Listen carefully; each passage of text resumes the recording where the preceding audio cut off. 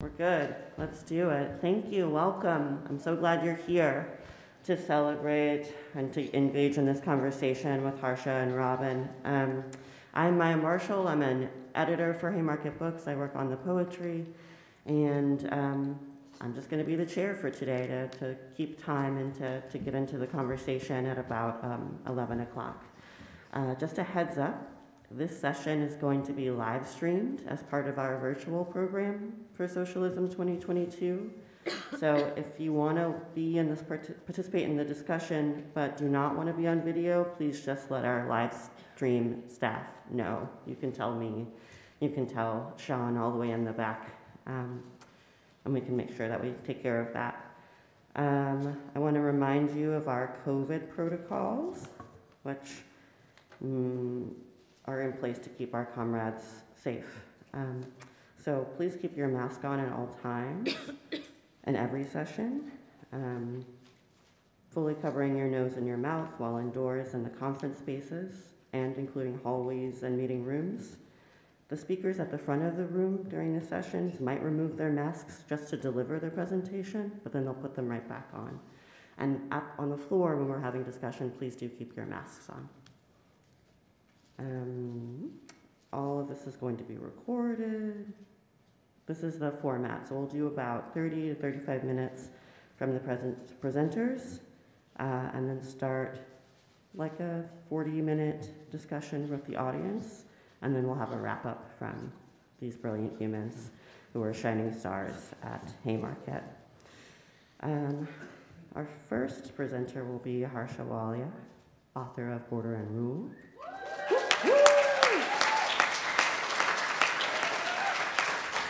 Available in the bookstore upstairs. Make sure you rush and get one.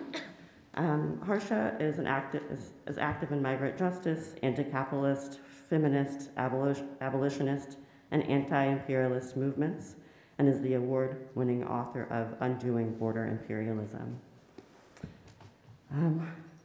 She will be here in conversation with Robin D.G. Kelley.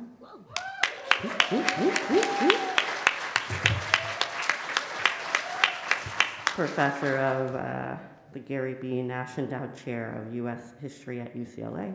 His books include Race Rebels, Culture, Politics, and the Black Working Class, and Freedom Dreams, the Black Radical Imagination, reprinted here with a brand new introduction from Aja Monet for the 20th anniversary edition. Woo. We will also be doing 2 more talks today because he's the hardest working man in socialism. The Dig Live at 3, and Freedom Dreams and Socialist Project at 7. All right, so let's welcome up Harsha.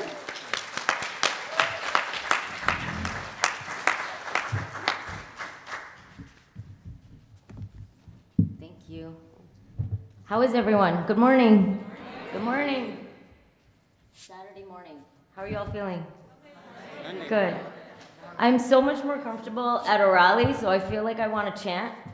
And also what happened is on my way crossing into the US, which often happens when I'm crossing borders, is I get stuck in secondary and tertiary interrogation. And one of the things that they asked me, amongst other things, was whether I was going to a protest, and I had to very forlornly say no. And so I'm hoping we can do a chant to wake us up, and also so I can be petty to DHS and say that I actually was at a protest. So when I say no one is illegal, can you say on stolen native land? All right. No one is illegal. On stolen native land. No one is illegal. On stolen native land. No one is illegal. On stolen native land. Thank you. That's how we wake up. So, such an honor to be here at the conference. Thank you to the organizers. Can we give a round of applause to all of the organizers for this incredible conference,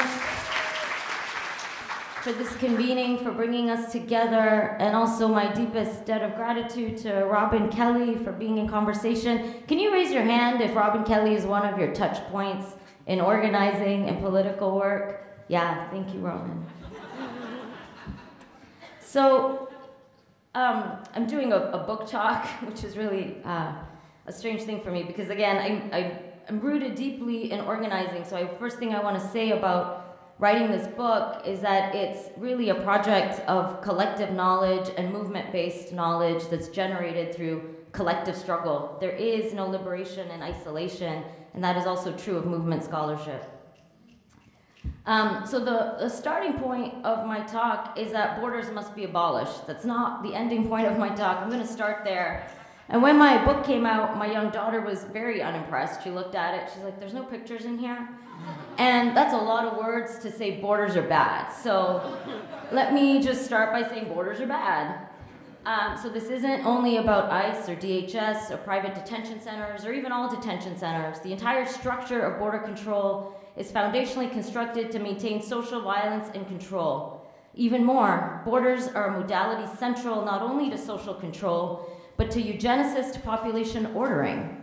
For example, through racial exclusion, vagrancy laws deporting the poor or those deemed criminal, laws excluding single women migrants deemed to be sex workers, attacks on labor unionism through the expulsion of communists and anarchists dating back to the Palmer raids, sodomy laws and bars on queer and trans migrants, a medical examination as a basis for excluding disabled migrants.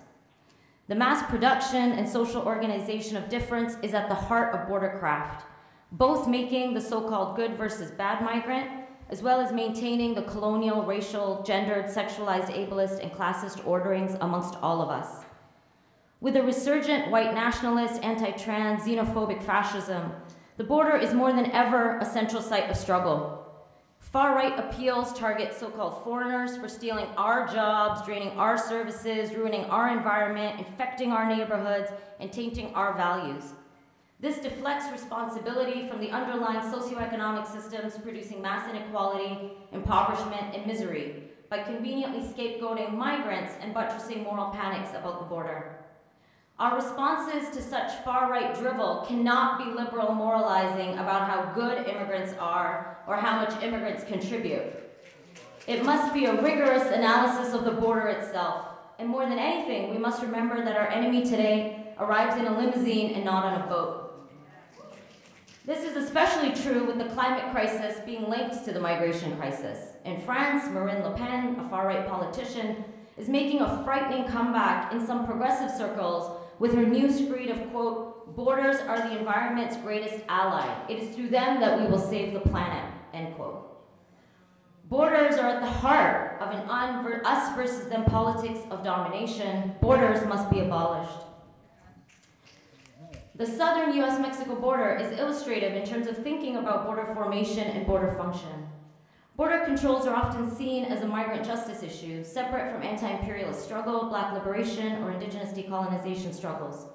Nothing could be further from the truth. Here I would point to the work of Audra Simpson, Shannon Speed, Robin Maynard, Kelley Hernandez, Baji, Black Alliance for Just Immigration, Red Nation, and many others.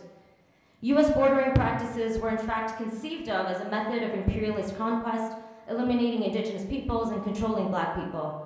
The US-Mexico border was formed as a direct result of conquest and the forced annexation of over 525,000 square miles of territory illegally annexed after the imposition of the 1848 Treaty of Guadalupe Hidalgo. Around the same time, the 1850 Fugitive Slave Act was passed, allowing slaveholders to kidnap and capture black people they claimed had escaped. After the 1848 annexation, slave owners formed militias to patrol the US-Mexico border to prevent black people from escaping to Mexico. Some of the earliest bordering practices at the US-Mexico border were not only to keep migrants out, specifically Chinese migrants at the time, but were also to keep enslaved black people in. For indigenous people, immigration and citizenship laws were weapons to further the genocidal elimination of indigenous political and social formations. The Dawes Act and the Indian Citizenship Act basically imposed US citizenship on indigenous people. And a condition of this colonial assimilation was what indigenous peoples had to agree to and had to agree to live on individual plots of land that were carved from the US government's confiscation and partitioning of their lands for the settler colonial capitalist project. Crees, Chippewas, and Yaquis had to launch political battles for tribal recognition after being considered illegal immigrants in the United States. The very category of immigrant and illegal have been essential in forming the settler colonial slaveholding nation state.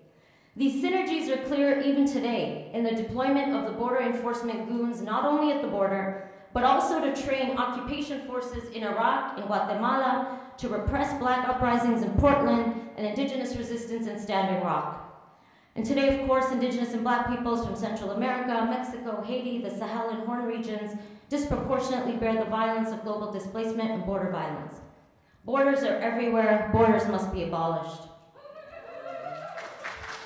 Border enforcement must be understood as bipartisan practice and not simply about Trump. This is particularly important in the Biden era. It was actually under Clinton and Obama that an entire immigration enforcement apparatus bent on expanding detention and deportation, criminalizing migration through prosecution, and militarizing the border was cemented. The Clinton years normalized the most severe consequences of border militarization and mass detention by merging three things: the war on drugs, the war on gangs, and the war on migrants. Under Clinton, Border Patrol tripled in size to become the second largest enforcement agency at the time. Operations such as Hold the Line in Texas, Gatekeeper in California, and Safeguard in Arizona militarized the border under the official strategy of, quote, prevention through deterrence. Remember, the doctrine of deterrence requires and relies on and results in mass border death. Within 6 years of funneling migration towards the more dangerous Sonoran Desert, Arizona uplands, and southern Texas brush, border deaths, what we should more accurately label as premeditated border killings, increased by 509%.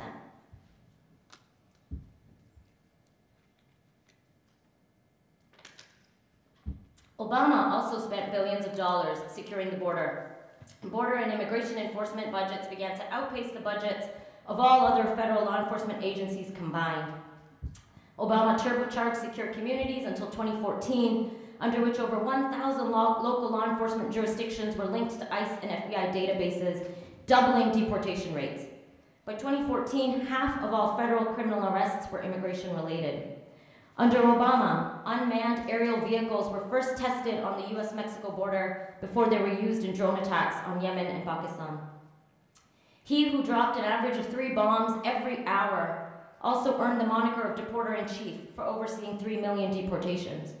And it was Obama who when signing the much-lauded DREAM Act, said, quote, felons, not families, criminals, not children, gang members, not a mom who's working hard to provide for her kids, end quote. This rhetoric of productive and legal immigrants with the simultaneous demonization of criminal and illegal immigrants has been the cornerstone of the Democratic Party. So-called criminality and illegality are both political constructions invented and policed as race-making and property-protecting regimes. As Ruthie Gilmore reminds us, proving one's innocence or respectability within these constructs is a frustrating and inherently impossible political stance. Which is why migrant justice movements aligned with abolitionist struggles must refuse the liberal lure to endorse categories of desirable or undesirable migrants, must reject assimilation and labor commodification as the price of neoliberal citizenship, and must challenge state borders as legitimate institutions of governance. Human beings are not illegal, borders are bad. The second point that I'd like to make is the migration crisis even real? We hear about the migration crisis, the refugee crisis, the border crisis all the time. And I, alongside others, want to reframe the term migration crisis. The global migration crisis is more accurately described as a crisis of displacement and immobility. First, on the crisis of displacement. The total number of migrants worldwide has reached 272 million people, 3.5% of the world's population, of which 89.3 million are forcibly displaced. An emphasis on displacement rather than migration forces us to interrogate the root causes of conquest, capitalism, and climate change that are the real culprits and drivers of displacement. Palestinians, for example, are considered the world's, quote, most protracted refugee problem, according to the UN, with close to 6 million Palestinians in refugee camps.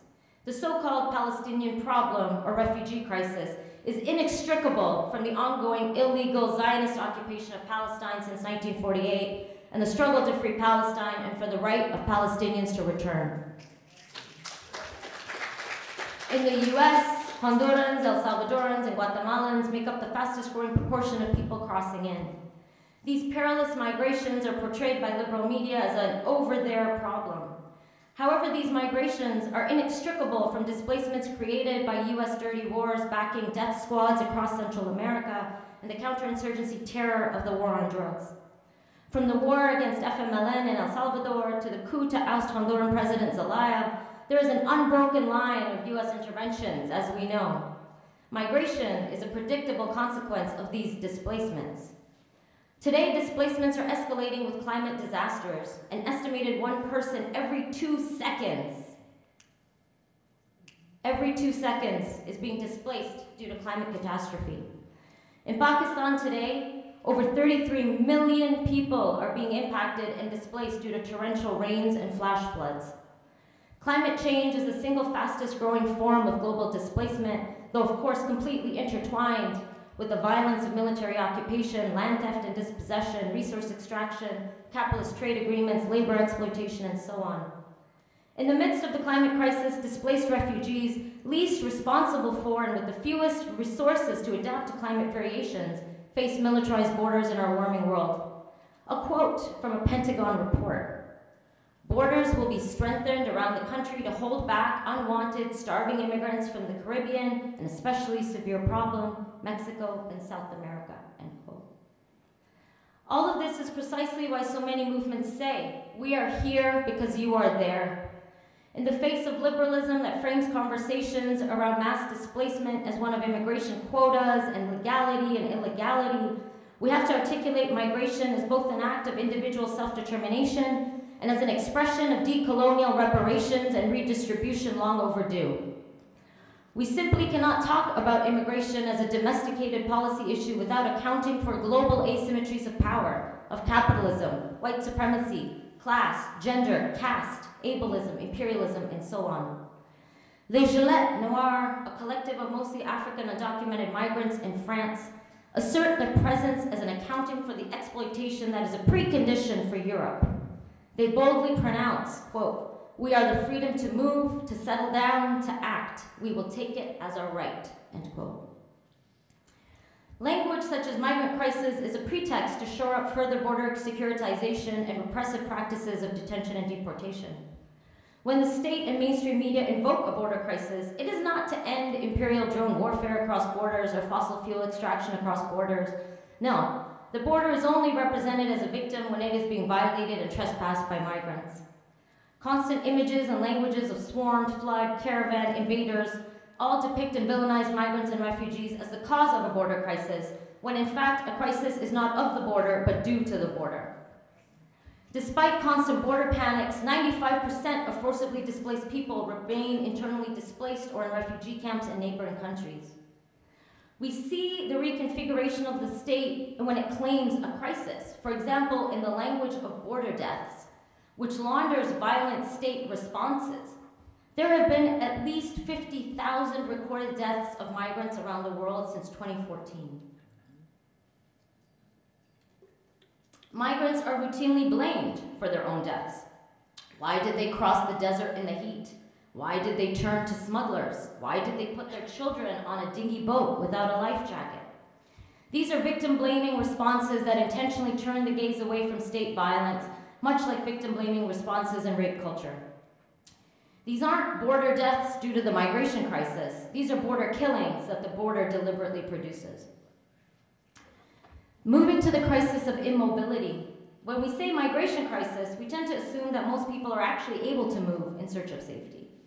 Researchers note that less than 1% of refugees find a permanent home. People are not able to move because border controls are deadly. People are being contained at border sites and refugee camps through interdiction, pushbacks, restricted visa requirements, smart borders, etc. Reframing the migration crisis as a displacement and immobility crisis illuminates that most migrants are forcibly displaced and systematically immobilized. Displacement and immobility, then, not free movement, is the reality of racial imperial management in our contemporary era.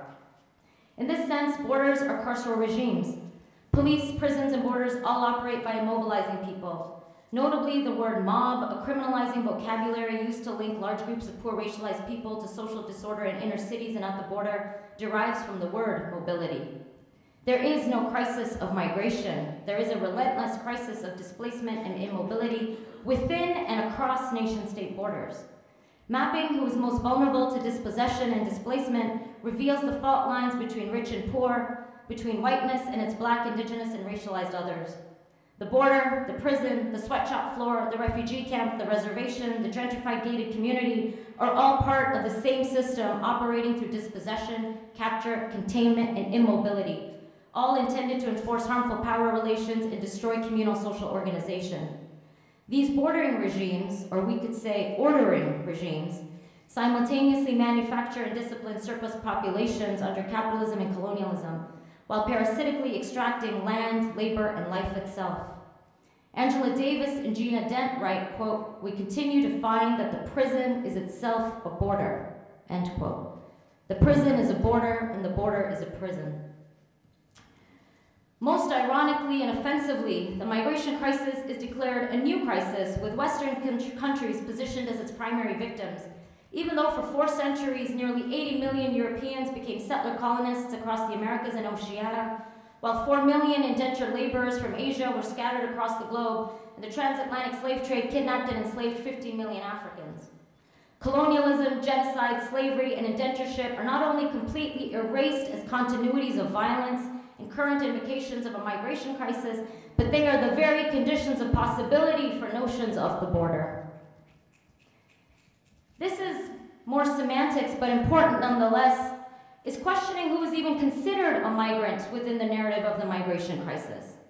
Classifications such as migrant or refugee do not represent unified social groups as much as they symbolize state-regulated relations of difference and state-manufactured conditions of vulnerability.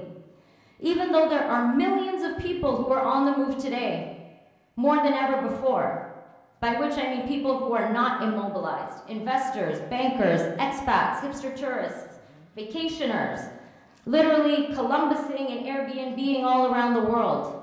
That kind of movement is not surveillanced or scapegoated.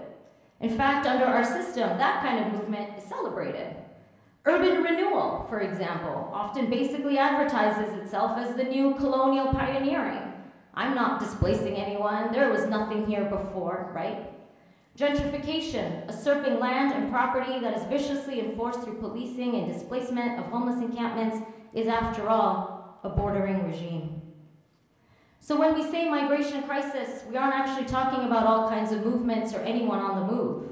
While the rich from wealthy states routinely enjoy borderless mobility around the world, and while countries continue to freely bomb, pollute, and mine across borders, the world's majority of racialized poor people are subjected to criminalization, illegalization, immobility, and premature death.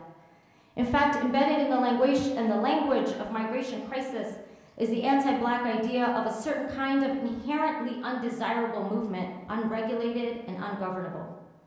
The sustained capture and punishment of Black mobility, the racialization of Muslims dating back to the Reconquista, the genocidal corralling of indigenous people onto reservations, the violent transformation of non-capitalist land stewardship into the regime of private property, the dispossession of millions into caste-oppressed indentured labor, and the deliberate cleaving and creation of the so-called post-colonial nation state are all bordering regimes that are constitutive of the global policing of migration today, which is precisely what we know of as the kind of domesticated politics of immigration and borders must actually be placed within globalized asymmetries of power that are creating mass displacement and constricting mobility. Next, the border exists everywhere. Contrary to how we think about borders, borders are not fixed lines demarcating territory.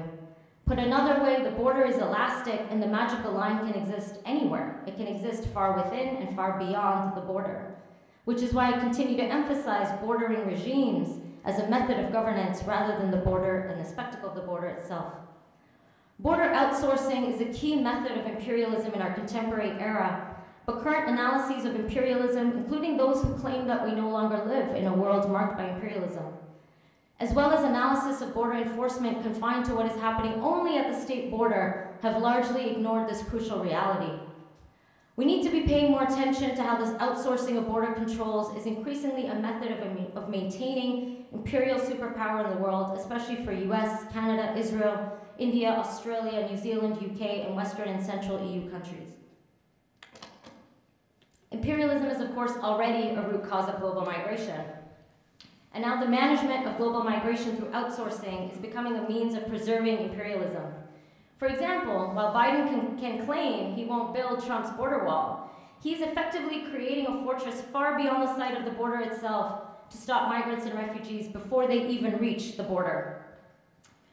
US, Australian, and European subordination of Central America, Oceania, Africa, and the Middle East compels countries in these regions to accept border checkpoints, drone surveillance, offshore detention, and migration prevention and interception campaigns as conditions of trade and aid agreements. We have to understand how critical immigration-related diplomacy is to current global relations, sometimes outright threats of trade war even, which has compelled countries across Africa, Latin America, and the Middle East and Oceania to accept outsourced migration controls. Nauru, formerly under Australian administrative and trusteeship until 1968, and devastated through centuries of resource colonialism, has now become Australia's dumping ground for refugees. When Australia started offshoring refugee detention to Nauru 20 years ago, it increased aid to Nauru amounting to 1/3 of the country's GDP. Nauru, Libya, Mali, Mexico, Niger, Papua New Guinea, Rwanda, currently in the news due to the deal with the UK, Turkey, and Sudan are all becoming the new frontiers of border militarization. Similarly, Croatia, Ukraine, and Moldova, who recently joined or aspire to join the EU, must participate in EU border management missions and partnerships. The outsourcing of border controls is becoming a means of managing global migration by globalizing the violence of borders and maintaining a colonial present. Today in the United States, the outsourcing of border violence is becoming a critical means of preserving imperial relations in Mexico and Central America. Initiated by Bush and expanded under Obama and Biden, the multi-billion-dollar US-Mexico Merida Initiative provides funding for a battery of police and migration checkpoints beginning in southern Chiapas and ending at the border. The US also funds immigration enforcement in El Salvador, Guatemala, Honduras, and Mexico to stop people well before they reach the border. The Central American Regional Security Initiative paramilitarizes the entire landscape through the triad of the war on drugs, the war on indigenous lands, and the war on migrants. Shortly after the US launched the Mexico-Guatemala-Belize Border Region Program, Homeland Security officials declared that, quote, the Guatemalan border with Chiapas is now our southern border. Similarly, Europe forces many African countries in the Sahel region to accept the outsourcing of EU border controls. The Khartoum Process, Valletta Summit, Migration Partnership Framework, African Peace Facility Program, EU Emergency Trust for Africa, it goes on, all promise EU funds in exchange for, quote, reducing African migration into Europe. Most EU trade agreements today force other countries to implement border checkpoints, migration prevention campaigns, anti-smuggling, anti-trafficking, and interdiction operations.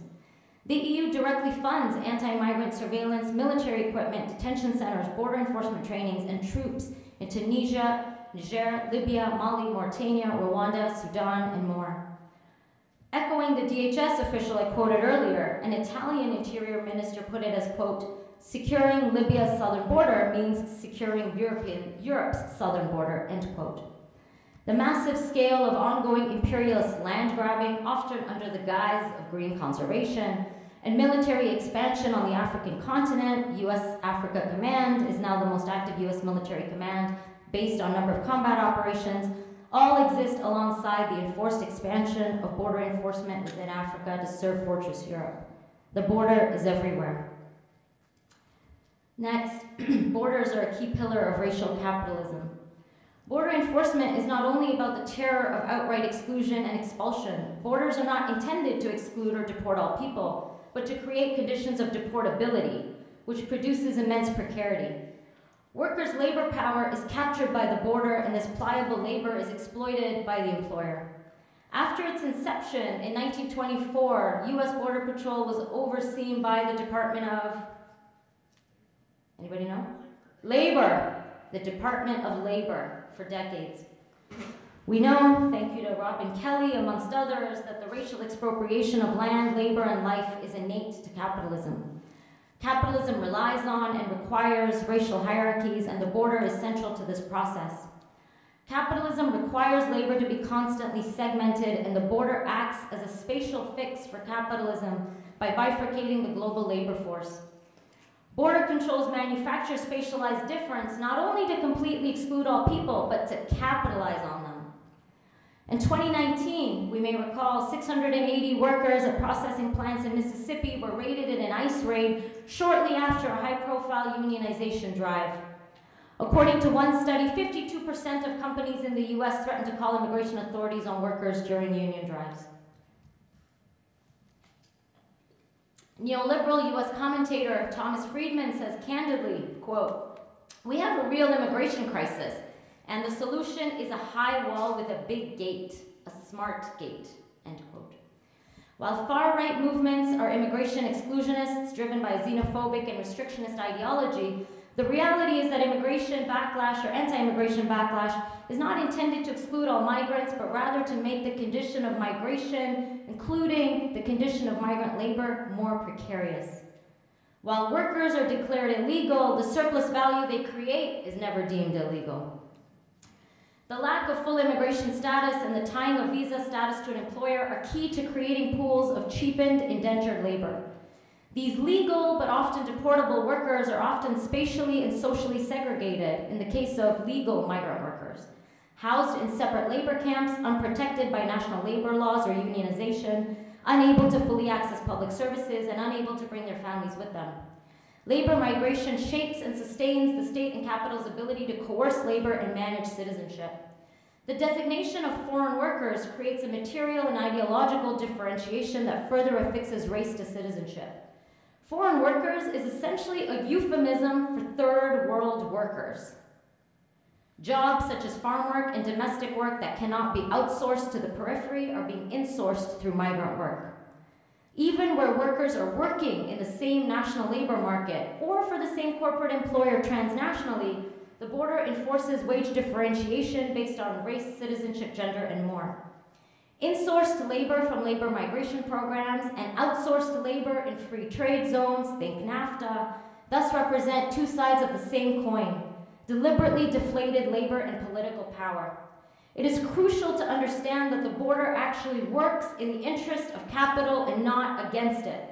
This is why those on the left who believe that more border enforcement is better for citizen workers are misdirected and completely fucking wrong. In their formulation, migrant workers are essentially scab workers who are lowering the wage floor and stealing from citizens. Migrant workers do not suppress wages, bosses and borders do. Free capital requires immobilized labor, which the border produces. This is why it is important for left movements to take up the call for status for all workers as put forward by migrant worker organizations all around the world, particularly led by domestic worker and farm worker organizations. This means that all migrant workers should have immigration status, the right to collectively organize and unionize, full rights to labor protections, and full health and safety protections. The only way to fight back against the cheapening of labor is to engage in an internationalist struggle against racist citizenship and racial capitalism. Employers and elite rulers intend the making of illegal and migrant workers to be an effective firewall or border against solidarity between workers. So we need to fight for immigration status, for labor protection, and living wages for all workers, and to make the divisions created by the border obsolete. We must refuse the ruling class attempts to pit migrants against workers, because not only is that racist, but for migrants to be successfully pitted against workers presupposes that migrants are not also workers participating in and leading class struggles. In conclusion, what is a no borders world? To be a modern liberal nation state in a state-centric world presupposes the existence of a secured border. The liberal modern nation state has aborted the dream of genuine decolonization and liberation by providing a territorial and jurisdictional grounding for capital and becoming the most legible form of coercive state power. The Indian Border Security Force is the world's largest border security force. Europe's Mediterranean border is the world's deadliest border. Australia jails detainees for an average of 689 days in its matrix of offshore detention centers. In Toni Morrison's Home, she described, quote, "The contemporary world's work has become policing, halting, forming policy regarding, and trying to administer the movement of people," end quote. We are witness to the horrific impacts of this categorization and control of people every day. Every day we are witness to suffocation in cargo trucks, dehydration and blistering heat, unmarked graves in deserts, lethal pushbacks of migrant caravans, and wet cemeteries. This is the daily deathscape of those killed by borders. Given the violent deathscape for literally millions of people around the world, what other alternative is there other than to fight for a world without borders? What even is the function of borders today? Borders maintain asymmetric relations of wealth accrued from colonial impoverishment, from capitalism, and a system of mobility for some and mass immobility and containment for most. Essentially, a divided working class and a system of global apartheid determining who can live where and under what conditions. Border policies cannot be tweaked or reformed. They must be dismantled if we believe in justice at a planetary scale. Real advocates of internationalism cannot accept the lingering reality of the global South, which continues to exist in large part because of the continued differentiation of borders. A world without borders is not the same as a world with open borders. In an open borders world, the world stays configured the way that it is, with massive inequality, mass displacement, continued hierarchies, except borders are opened up. If people are still being forced from their lands in some parts of the world, including within the global north, of course, are still being plundered and treated as sacrifice zones for centers of power, there is no justice in an open borders world. A no borders politics is more expansive than the site of the border itself. Thinking alongside organizations like Le Gilet Noir, Mi Gente, No One Is Illegal, the Sans Papier Movement, Red Nation, and Baji, I would argue that a no borders politics is actually about dismantling all bordering, all ordering, and all exploitative regimes. Like the regime of private property, borders are not simply lines marking territory. They are shaped by and shape social relations. The border produces a colonial racial social order, fortifies the rich against the rest, deflates labor power, treats sacred land as a possession, and is the ideological basis for all repressive immigration policies. Borders must be abolished. We live in a world, we need a world without borders. Put another way, to live in a world that doesn't have borders is not only to struggle for the rights of refugees and migrants, but to fight for freedom for all against displacement and immobility. It is to fight for liberation so that everyone has a home where we can all live freely in our neighborhoods, in our lands, our homes, in relationship and kinship with one another. The battle against borders is necessarily inclusive of movements against gentrification, of liberation struggles against colonialism and occupation, of the fight to be free from policing and cages and bosses and banks, of dreams articulated by queer and trans and feminist and disability justice movements of being at home in our bodies, and to ensure we have a habitable earth for all living creatures. We have to dismantle all the systems that uphold a system of apartheid that even allows the global north to exist in relation to the south, or of course the conditions of the south within the north. A no borders world includes the freedom to stay, the freedom to move, meaning no one should be forcibly displaced, and people should be free to move with safety and dignity. These may seem contradictory, but they are corollaries. The freedom to stay and the freedom to move, which is to say no borders, is reparations and redistribution long overdue. We want an end to all detentions and deportations, full immigration status for all, demilitarization, abolition of police and prisons, dismantling of capitalism, and collective liberation. No Borders is also a clarion call for the established left, specifically the environmental movement and major labor unions. State formation, class relations, extractivism, and social hierarchies are generated through one another. The conditioning of environmental movements and class struggles through citizenship reinforces the logic of scarcity upon which austerity and carceral governance depends, maintains the international division of labor and a lowered wage floor upon which capitalism relies, and aligns with far-right racism and ruling class extractivist ideology. More specifically, environmental movements advocating for conservation, biocarbon sequestration, biofuel production, and alternative energies are often complicit in greenwashed colonialism locally and globally. Even more progressive proposals like a Green New Deal have become trapped in imperialist imaginaries of rich countries as a white sanctuary and gated community. Rich countries must redress the global and asymmetrical dimensions of climate debt, unfair trade and financial agreements, military subjugation, vaccine apartheid, labor exploitation, and border securitization. In a similar vein, unions that call for border enforcement against migrant workers, as I said earlier, in the interests of so-called citizen workers, misrecognize the role of the border and capital.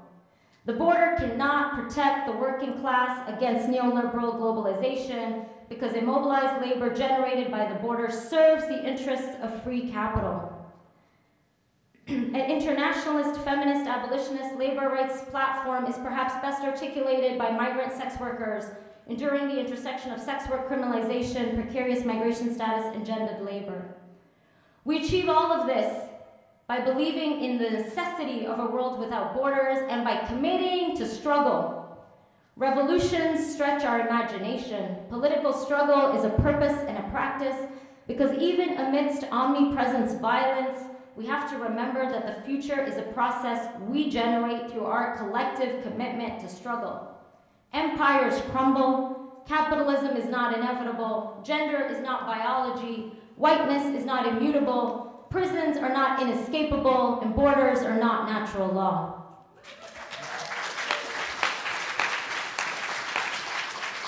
While a world without borders certainly requires us to stretch our futurist imaginations, no borders is a present-day practical politics today.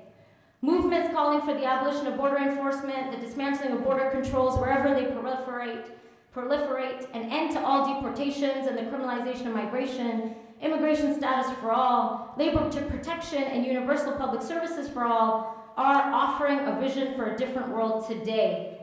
In Australia, RISE demands housing, healthcare, language services, education, work rights, legal aid, and freedom of movement for all. Hundreds of campaigns around the world fighting for solidarity, sanctuary cities, where undocumented residents are guaranteed access to public needs, and where local jurisdictions limit cooperation with federal immigration agents are happening today.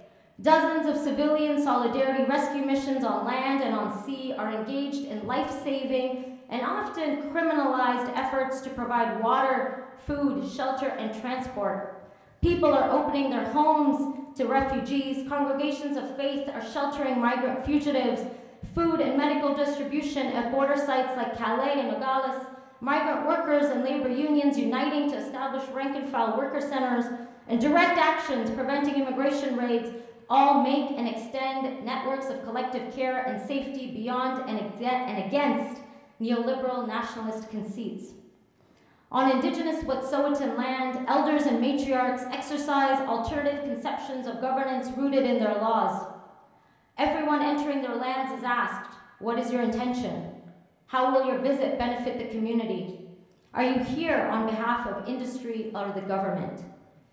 These questions are fundamentally about consent and an explicit counterforce to the very logics of carceral, colonial, and capitalist borders.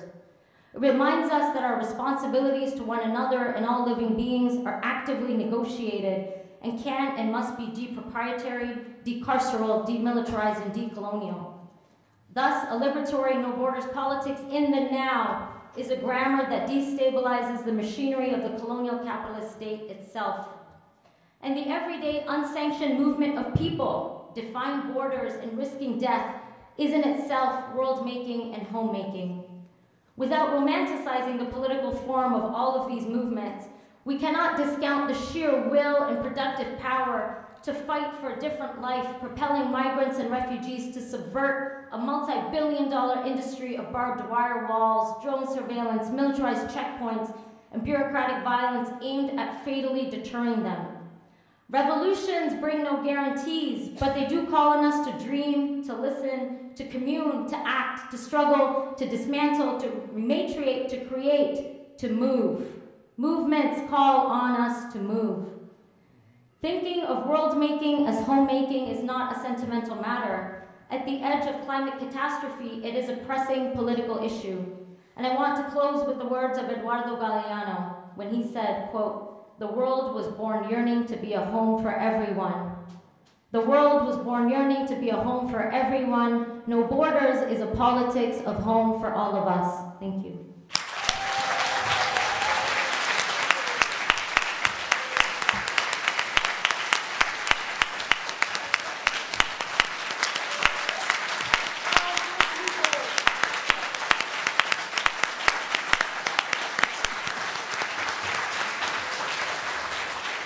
Thank you, that was brilliant. All right, y'all, so it's time to hear from Robin in the conversation, and then we'll shift to the open discussion and the progressive step. So can you hear me? Okay, good. No, I decided not to go to the podium. The podium's too hot right now. I'm gonna burn myself. And I just have to say, just because I've read this book many times, this is just a teaser. I just want you to know that. So you need to, if you don't have the book, you know where to get it. You know, there's plenty of copies, and have Harsha sign it. It's always great to be in conversation with you and to talk about this book. We did a conversation before over Zoom around the book, I guess about a year ago. I can't remember, but when the book first came out. And I also assigned it to my course on neoliberalism, which attracts 400 students. And so it was really great to teach it and amazing.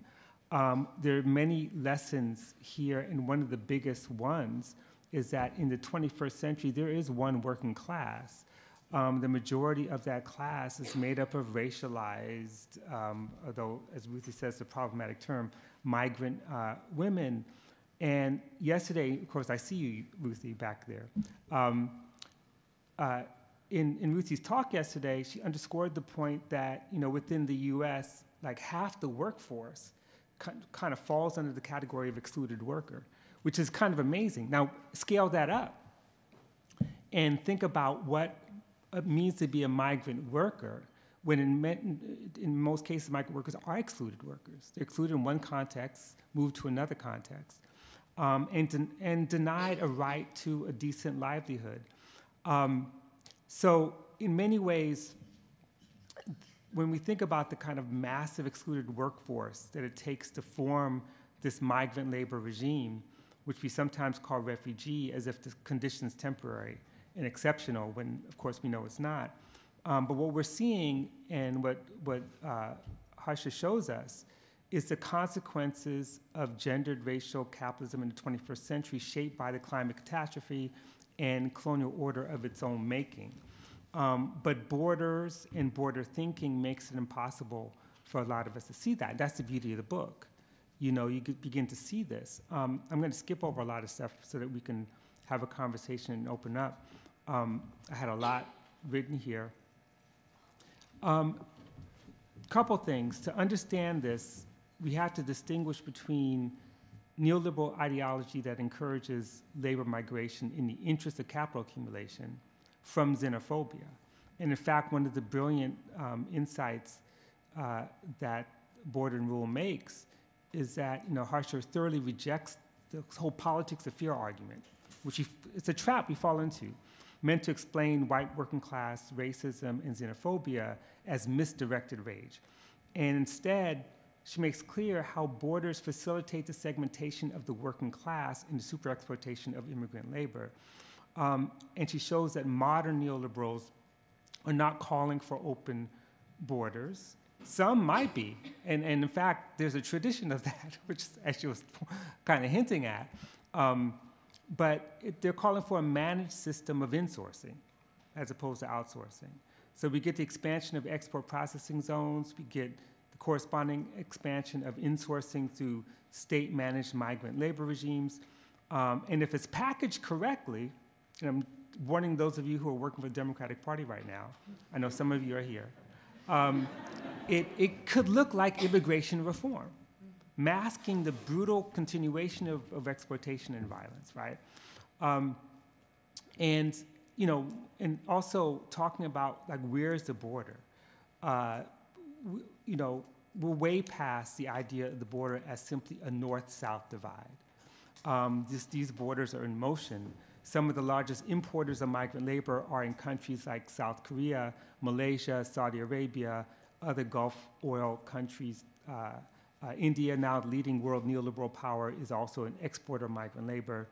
And then these sort of, these labor migration programs are designed to do a number of things, to fill labor shortages, you know, decrease unemployment, allegedly. But when you look at it, and this is, again, this is in the book, migrant labor programs are state-sanctioned programs of indentured work.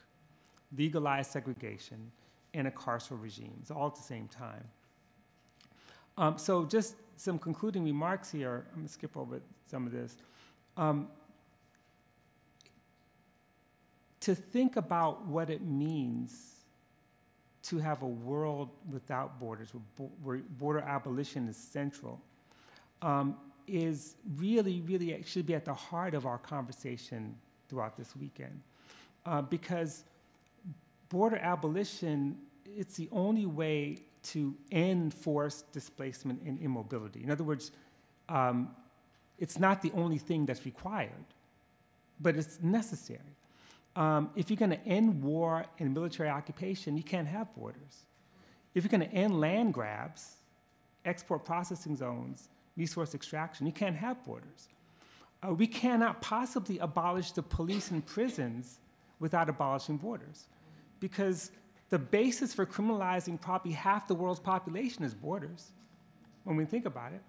And honestly, to truly respect indigenous sovereignty all over the globe requires the abolition of borders. And you know, the Red Nation's very clear, they talk about imperial borders.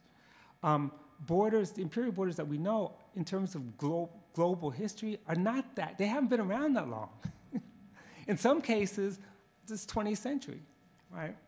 In any case, implied in all this, I think, and this is the last thing, and then I'm going to ask you some questions, is a call for an internationalist, anti-capitalist politics of no borders, which I read as also, and you said this at the very end of your talk, a struggle for decolonization and the creation of new commons. And I say new commons, not the restoration of old commons, but new commons, because new commons means also acknowledging you know, the rights of sovereign nations, right? So having said all that, I have a few questions just for a conversation, then we're going to open it up in 7 minutes. One has to do with the labor movement, something you said at the very end about the labor movement. I would love for you to amplify this. So we're living through this resurgent labor movement. Everyone's very excited about it. New York Times writing about it, the Washington Post.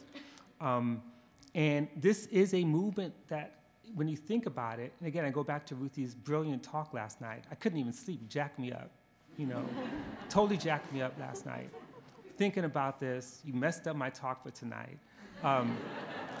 But one of the, you know, you talked about justice for janitors, which was one of the key labor struggles that was a struggle led largely by migrant workers or second-generation migrants. But you have Immokalee workers, you have Unite Here. In other words, this resurgent labor movement is not just college grads working at Starbucks, you know? This is the excluded workers movement, for example, excluded workers Congress. So what do you demand of the labor movement, of this resurgent labor movement? What are you asking in terms of a different border policy, you know? Just your thoughts. Robin Kelley.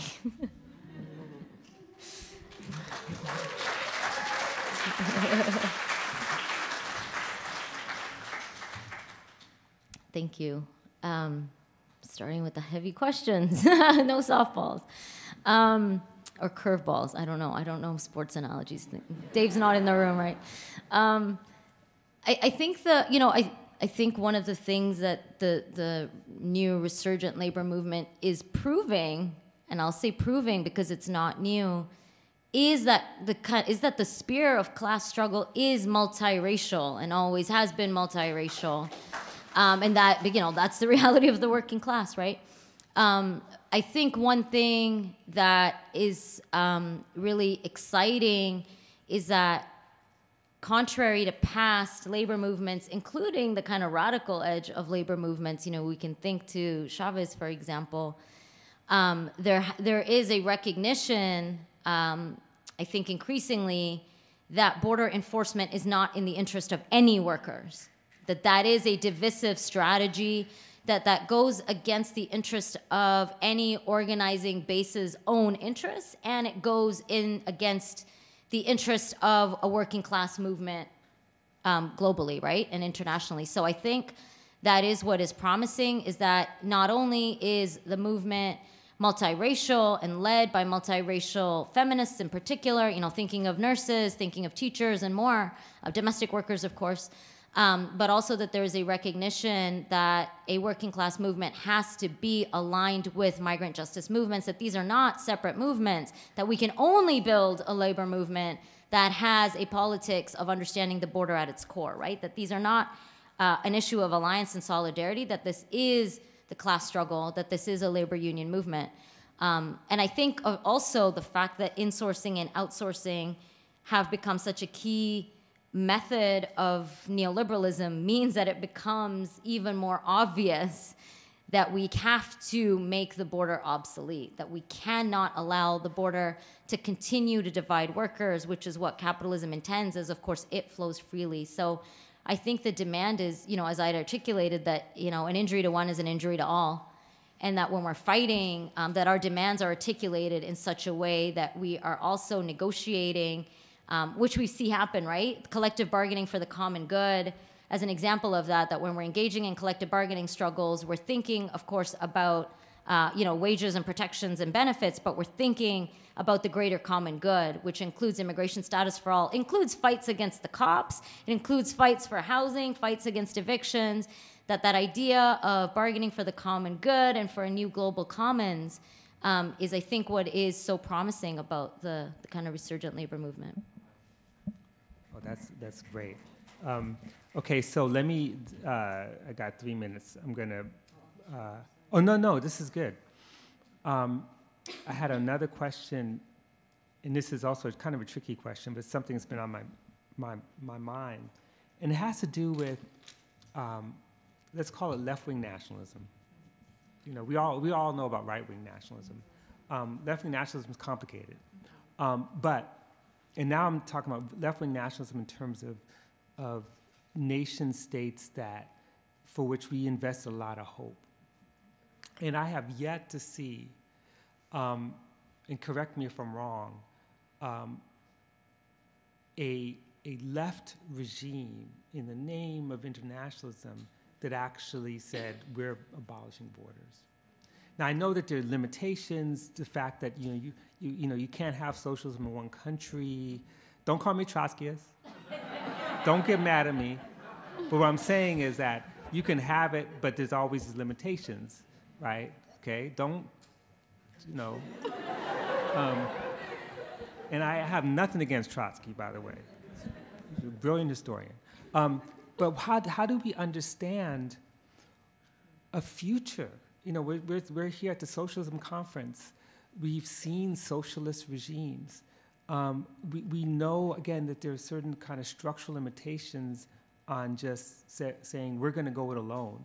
But at the same time, we had so much hope in a place like South Africa, for example. And I'm not saying South Africa is not a socialist regime. I'm not saying that at all.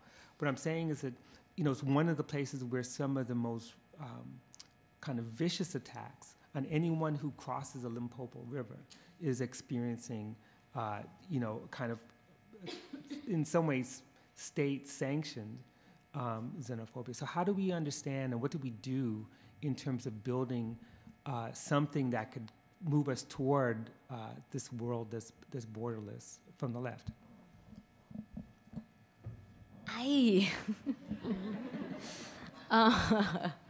Perennial question. Maybe I can be flippant and say I'm a Gemini, so I have 2 answers. I think, and maybe I would point to Fanon here, and Fanon, when he said, I'm making sure I quote it precisely, national consciousness, which is not nationalism, is the only thing that will give us an international dimension. And I think really that's the answer, right? In the sense of an internationalism within which we can have a national consciousness, because of course, there are so many liberation struggles which are rooted in what we understand to be a nationalist consciousness. And I think there's a lot here that I think is also, for lack of a better word, psychic, right? In that we are so organized in a world that is the nation state currently, that the only way in which we understand solidarity and struggle is mediated through nationalism. It is the only way in which we understand a sense of belonging or camaraderie, when in fact we know that that has always been plurinational, actually, right? That it is not, when we're thinking about nationalism, it is thinking about it in a plurinationalistic way. We're thinking across and between and beyond gender and race and all of the kind of binaries which nationalism, as mediated through the nation state, wants us to believe nationalism is. And so I think it's impossible to think about what, it's this constant question, right, of like, are we anti-state or anti-nation state or anti-Western current state? But it's impossible to think through that, because even in the nation states that we're talking about, not only is there some of the most vicious bordering regimes, but we also continue to see such mass differentiation even amongst so-called citizens, right? Like, we haven't actually eliminated capitalism in any liberatory kind of context as much as different socialist or putatively socialist states have tried, for all the reasons that you said. But I think that's why part of it is thinking about national consciousness and consciousness through a new commons or consciousness through solidarity, that goes beyond the ways in which we have been conditioned to think about nationalism. Okay, brilliant. Questions? I guess you can come up to the mic. Is that right? So Questions? what we'll do is we'll take a progressive stack. Can you hear me? All right, excellent. So we'll sort of identify you by maybe an article of clothing and say you're next, followed by two other people. Your question is, for the room. It's a discussion, not just a Q&A. So feel free to ask the speakers directly and then also address your comrades. We're going to keep it to 3 minutes per person. How many minutes per comment or question? Just the 3. All right? So who would like to begin? So we've got the comrade in the red here, followed by this person with an amazing afro, followed by this person by the door.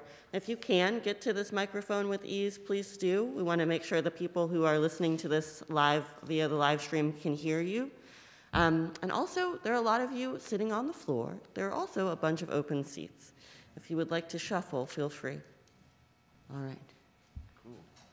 Open seats next to these people waving to you. All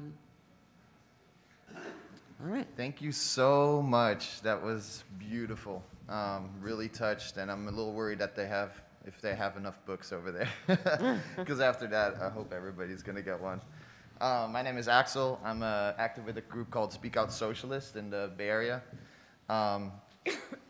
Just a personal story, I think I really related to what you were saying about borders and how they're racialized and genderized, and classist. I grew up in the Netherlands, and I've always had a dual nationality, so I've always came and visited my family in the United States, and it's always been sort of like it was like I just took it for granted, My stepmom and brother that I grew up with are from the Congo. And they were forced from their homes, in a civil war.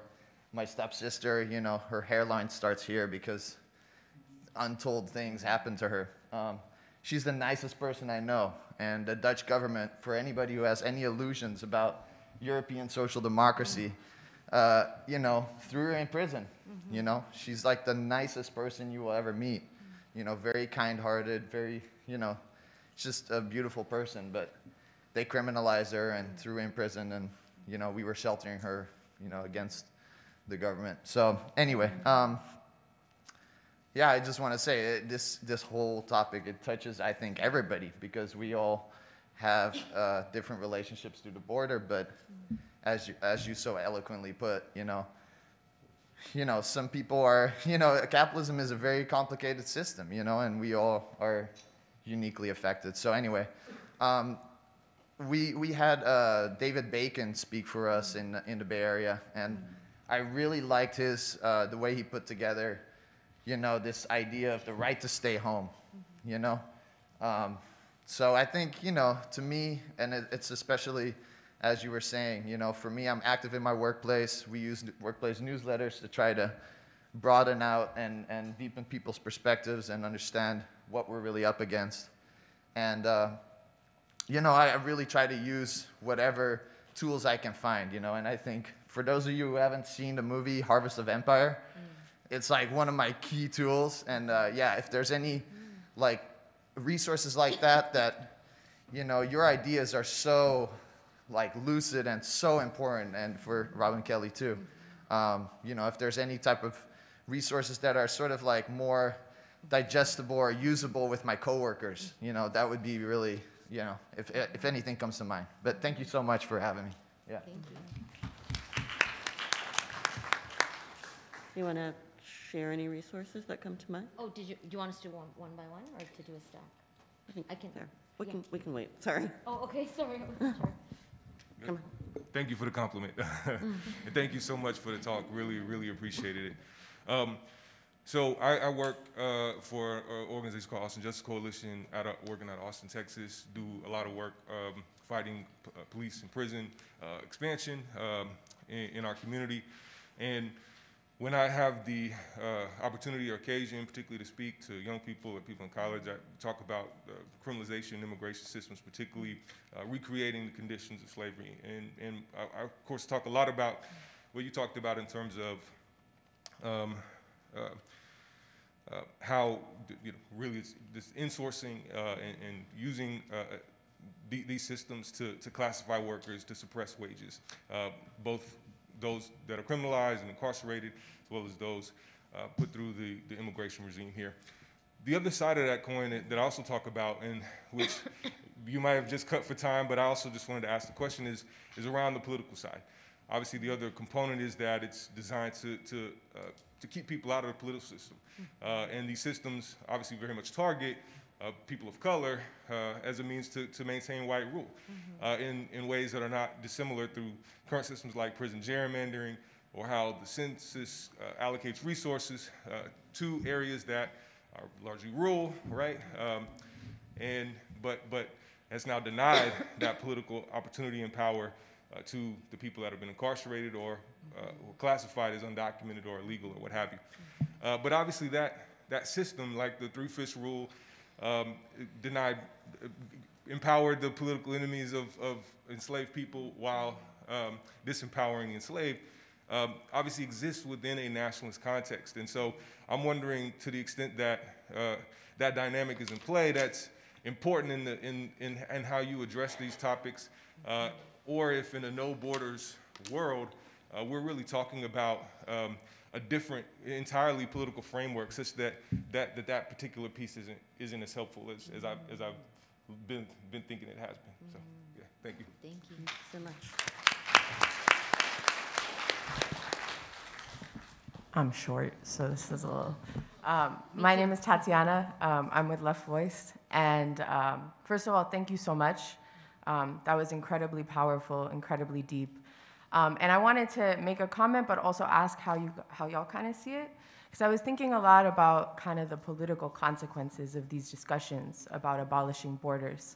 And I was thinking a lot about it because I feel like, you know, obviously Trump put at the xenophobia at the center of his political program. And during, you know, the Trump administration, I remember, like, I live in New York City. There were like so many protests, and people were out, and people were talking about, you know, crying about kids in cages. And the truth is that kids are still in cages, right? And those cages, they were built by Obama, they were built by Bush, they were built by Biden. And the truth is that the, you know, social movement leaders that are tied to the Democratic Party, they only mobilize under the Republican administration. It's been incredible to see that there's nothing happening right now. And I think that's really messed up. And I think that in that sense, it's super important for us to politically say, in this struggle to abolish borders, the Democrats and the Republicans are our enemies. And I think there was a real mistake during the whole Sanders movement, because Bernie Sanders said open borders is a Koch brothers proposal, right? Open borders is a right-wing talking point, and no, it's not, right? We want not only to open the borders, but to abolish borders. And it was a mistake for the left to make excuses for that. So I don't know, I think that it's essential for us to be internationalists, anti-imperialists, and to understand that that's a struggle for labor rights, that's part of Black struggle, that's part of the struggle to abolish capitalism and the struggle for socialism. And then I guess the last thing I wanted to say is that I also think it's important for us to be clear, like what you mentioned, that, you know, in other countries, like the leaders of other countries are being forced to impose border policies for the US. But also those leaders do that because they are also capitalists. And they want to maintain the system of private property and hyper-exploitation. And so that's why, for example, even though he talks a big talk, for example, AMLO in Mexico, like instituted a new border police in Mexico. And so I think it's super essential for us to be internationalists and to side with the working class and oppressed in other countries as well, even against like so-called progressive leaders. Yeah, that's it. Oh, and I am a Trotskyist. You're what? What was the last bit? I am a Trotskyist. Oh. I said I am a Trotskyist. All right, so I'm going to put those to you two, and in the meantime, if I can get some hands. All right, so this person here with the armband tattoo in the middle, and the blue in their hair. This person here in the green shirt. That person all the way in the back with the headband. I'm going to leave these questions for Harsha, but I just want to respond to one thing Tatiana pointed out, which also remind us that there are all kinds of kids in cages, and some of them are not necessarily across the border. And of course, she knows that. I'm not saying anything. But I just want to remind us that, and not just that, but you know, one of the beautiful things about Dorothy Roberts' new book is she points out, you know, that child separation from families has been going on through child protective services for a long, long time. And that's part of that fight, you know, that I think are, and she's saying, I think we're all saying that they're all connected. But anyway, all those other questions, you could take those. Okay, I'll be brief because there's so many hands. I'm so excited to hear from folks. In terms of resources that are perhaps more accessible, I'm just going to throw out my email. Feel free to email me, and I'm happy to, you know, there's tons of amazing resources for your shop floor, or if you're organizing in your workplace, in your schools, et cetera, that are, you know, think through some of these ideas in more of a popular education format. So I'm at hwalia8@gmail.com. I'm happy to give it out later too. And in terms of the piece around the last piece, Tatiana, around the need to articulate the Democrats and the Republicans as both our enemy, like hard agree. It's, you know, it's bipartisan practice.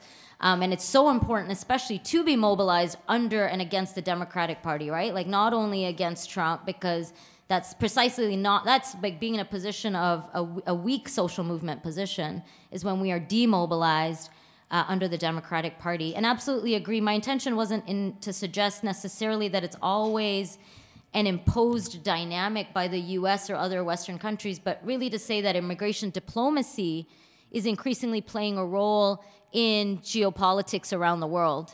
And absolutely, we need to think about those relationships more expansively than just one of like North and South, right? Like imperialism is not just the US and the rest of the world. Sites of power are regionally differentiated in many different worlds, including especially, you know, Mexico and the relationship to Central American migrants, especially right now, as you mentioned.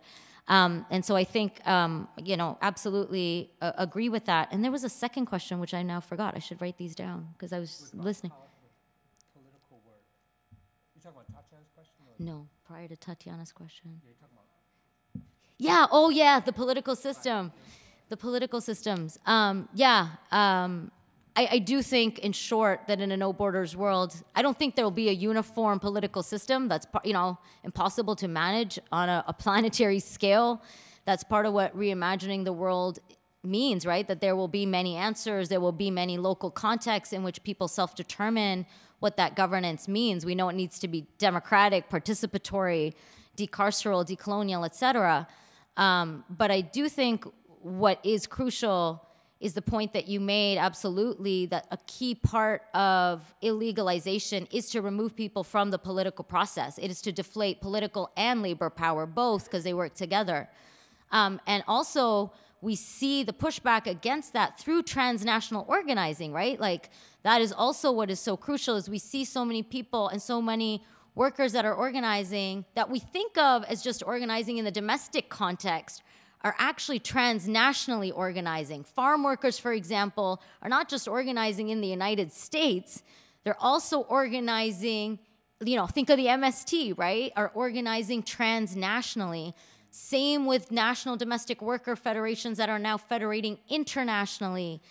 Same with a number of migrant worker organizations in Europe that are also organizing in the context of fighting displacement in the Sahel region of Africa.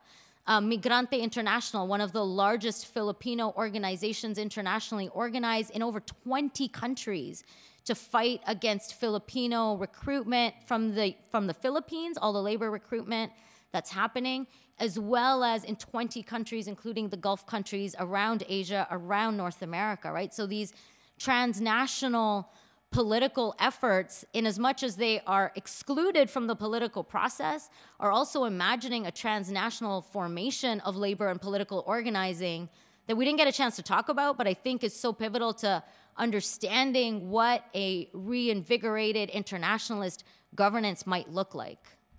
One other question, which is, so what resources might be available? Oh, email.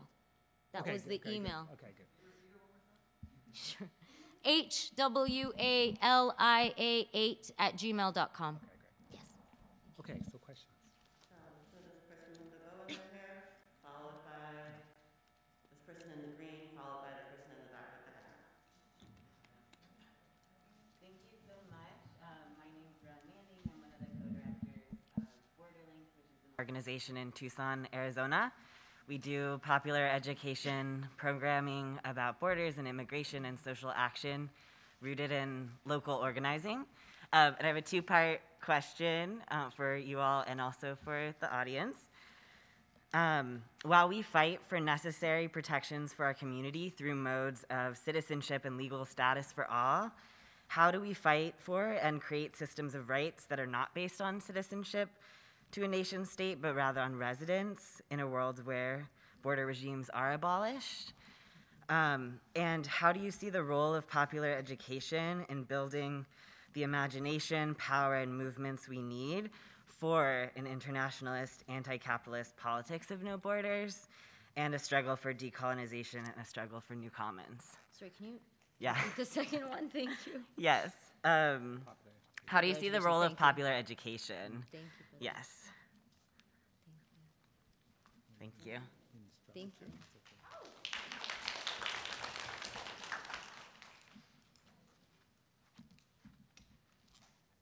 Hello, my name is Bradley. I'm also with Speak Out Socialists.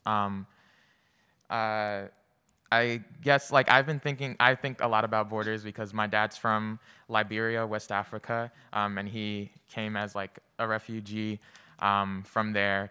But anyway, once I started learning about capitalism and socialism, I was so excited and was like, socialism, we can't do it just in the United States. So I started talking to my cousin and stuff a lot more politically about things that were going on. And every time one time my dad came back from Liberia and said there was just like a lot of Chinese people there. And just like, then I started looking into like Chinese people in Africa and like the whole thing that's going on right now with that. And yesterday I went to one of the sessions that talked about China, and they mentioned this thing called like the hukou system and like the internal borders and stuff like that exist there. And I'm just like thinking about that, how like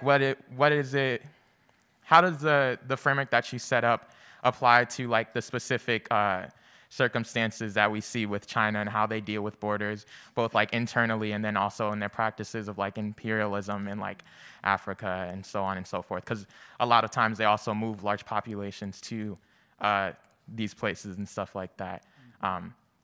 Yeah, so that's my question. Thank you.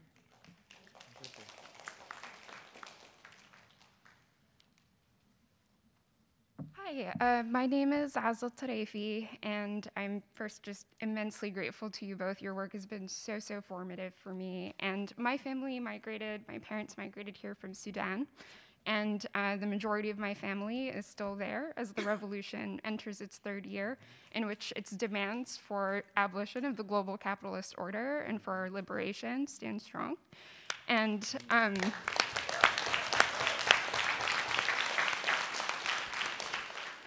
so this is resident in a really deep and personal way. And one of the dimensions, I think, just, and for me and for my family, of the way that these border regimes are so violent is also through the ways that it reinforces and creates ableism. These border regimes are carceral and they're violent. They produce disablement. They are disabling.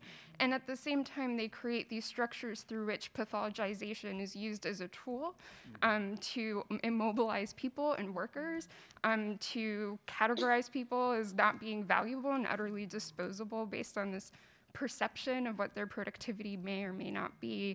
And this is something that deeply affected my family. I am disabled and mad. Both of my parents are disabled, and the extent to which our lives have been impacted by that is, I can't describe briefly, but I think I would love to hear more about how those dimensions of ableism are so central to the ways that these border regimes are causing violence, producing violence, and immobilizing workers. Thank you. Thank you.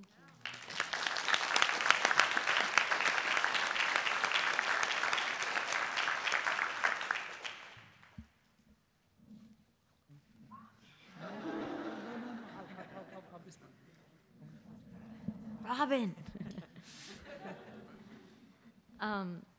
Thank you all so much. Thank you for taking the mic, and I'm so encouraged. Please keep coming. It's so good to hear from folks.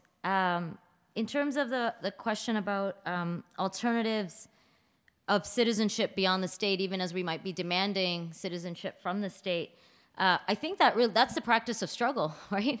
The practice of struggle is thinking about how to be with each other, how to build forms of kinship and social relations. And that, for me, is, a lot of that happens at the local level, at the neighborhood level, at the municipal level, thinking about access to services that people can access regardless of their immigration status. Like, all of that really redefines citizenship and in an attempt to take it away from something that is regulated by the nation state and something that we actively make, right? Relations with one another, our responsibilities with one another, our solidarities with one another. And I can't emphasize that enough. 2 decades ago, Joaquin, who's a member of the Native Youth Movement, said something so simple but so profound, which is that we have to learn how to be human again. We have to learn how to be human again, and that is the redefinition of citizenship. Not something that the state grants as a series of rights, but how do we be human in relationship with responsibilities to each other, right? And that is, there are so many other ways of rethinking, particularly indigenous conceptions of responsibilities that are not rights-based, but that are kinship and responsibilities and stewardship-based, right? Where we have to show up. Citizenship is a verb in the same way that solidarity and struggle is a verb. And the role of popular education and struggle, yes. I think popular education is so crucial to struggle. It's how we build our consciousness. It's how we think about our experiences, but also our experiences in relationship to other people in the world. And to make sense of the world. So popular education is so crucial in this fight, in this struggle, and to think alongside and across movements and communities. The question about the Hoku system in China, thank you for that. And I think part of what I was trying to articulate is that the border is not just at the border, and that bordering regimes occur internally and externally in so many different ways. And the Hoku system in China, for folks who are unfamiliar, is basically a bordering system within China, where migrants are moved and your place of residency determines your employment, your labor, your access to residency, et cetera. And it really is an internalized border, right? It's a kind of system where the border is not just, again, the nation-state border. It's a bordering regime where labor and capital accumulation is determined through differentiation that the system creates. And so the border can exist anywhere. And that is one example of that. And absolutely, I think, you know, a crucial question in understanding immigration is to be able to differentiate between the movement of people, the humble movement of people, rather than the movement of capital and oppressive systems, right? When we think of gentrification, I start my book with this anecdote, and this, I'll tell you how this relates to the movement, you know, the question about the movement of people for the purposes of imperialism. I start my book with an anecdote about gentrification as someone who's involved in anti-gentrification struggles. So I was on the radio, and I got baited by this caller who was like, but you believe in no one is illegal. Why are you against gentrifiers? And I thought about this for a really long time. And, you know, I was like, the struggle against gentrification is the struggle against those who represent power. It is not against the movement of people who are looking to build home, you know, the humble people who are looking for a life in a low-income community, in a poor and racialized community that I was organizing in. And that is so crucial to differentiate, which is why talking about displacement and immobility is different than talking about movement. Because when we move for the purposes of, not all movement is the same, right? When settler colonists moved for the purposes of settler colonialism and invasion, that is not the same as the movement of migrants and refugees who have no power in the system, who don't represent the dominant race, caste, class, or more. And so I think that's why when we just talk about movement loosely, we start to lose the dynamics of imperialism, of capitalism, that are influencing what kind of movement we are talking about, right? Not all movement is the same. Not all people are moving. So that was, I hope that answers that, right? We need to differentiate from just movement, from people just crossing, and that's true within and across state borders, which is why I use that example of gentrification. And the question of ableism, thank you for that. It is so central. We know that capitalism and borders and all of these systems of extraction rely on a very particular idea of productivity and commodification that is inherently based in ableism. And we see that so starkly in the idea that, you know, even when we say things in the liberal response that, oh, well, immigrants are good for the economy, what does that mean for those who are not producing in the wage economy? And I say the wage economy because we know that everybody produces. We know that everybody contributes, but that is meant specifically as an ableist idea, as a criminalizing idea to exclude particular people. And so absolutely, borders which rely on capitalism are deeply embedded in an ableist idea of productivity and commodification within the wage economy that capitalism can extract. Okay, we have 90 seconds. So in this 90 seconds, I'll say two things. On the last question of ableism, absolutely. You know, I was thinking also about the way in which border, because you know, border is about violence, and this is exactly what the main point that Harsha makes about borders are about violence, imperial borders. And so I think about, if you know anything about the Palestine Children's Relief Fund, they basically raise money to give children limbs who are being blown up constantly, especially in Gaza. So that's, talk about, you know, the disabling character of border violence. I mean, that's just one extreme example of what's happening all over the world. And finally, I got 60 seconds, 50 seconds. On this question of citizenship, I had a question for you and I didn't ask it. It was about this. And I have to quote my daughter, Kelley, who's this brilliant scholar at Yale right now, teaching. And so she was interviewed and she was asked about citizenship, and she says, better ships than citizenship include friendship, relationship, or even a pirate ship, where unauthorized motley formations are bound together to disrupt notions of the private, of property, of wealth and its concentration. I think one of the worst aspects of citizenship is that it needs authorization, but that its expression is tied to what is given by a governing or ruling, or more precisely, the ruling body. The kind of citizenship I dream of is one in which we acknowledge our attachment to each other, desire to be attached to one another in relations other than property relations, right? And by the way, that's a quote I use in the new edition of Freedom Dreams, and Elizad taught me that, you know. So yes, you know, to abolish borders is to abolish citizenship as we know it and create new ways of being and belonging. And if you want to know new ways, you could certainly read it in Ruthie's work. You could certainly read it in Robin Maynard and Leon Simpson's work in their book, which lays out a plan for that, how you live it.